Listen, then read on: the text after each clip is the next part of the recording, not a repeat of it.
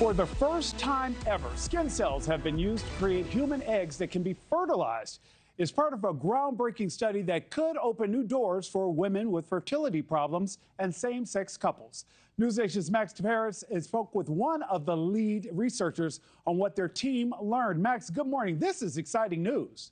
Yeah, it certainly is. It means that technically two men could now make a baby with both their genetic makeup without the need for a woman's DNA. Researchers at Oregon Health and Science University created functional human embryos by replacing DNA from an egg with genetic material from a person's skin cell instead.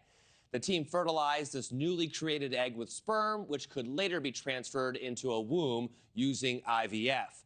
The implications are wide-reaching here, giving the opportunity for anyone to now have children, even if they don't have their own eggs. Not just for men, but for women who struggle to conceive, whether that's due to age, infertility, or medical treatment. And that's because this new process called mitomyosis can theoretically provide an unlimited supply of fresh eggs to those who need them, Nick. Max, so many questions here, but when could we start seeing this method used to help people get pregnant who have no other option? Yeah, that's still at least a decade away, and that's because the research published in the scientific Nature journal, or the scientific journal called Nature, is a proof of concept study. That means it's in the very early stages, with many hurdles still needing to be overcome. The team created 82 functional eggs, which were then fertilized in a lab. However, only 9% of those successfully developed embryos, and all of them had abnormalities in the chromosomes. Afterwards, none were implanted, but rather destroyed.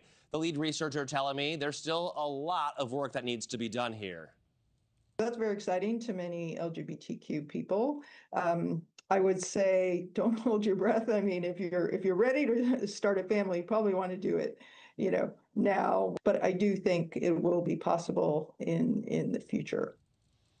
And even if the success rate increased, other scientists question the potential ethical and regulatory issues this technique could pose if it was actually used to create babies. Thank you for watching. Subscribe below and download our NewsNation app right now on your phone, and you will get fact-based, unbiased news for all Americans.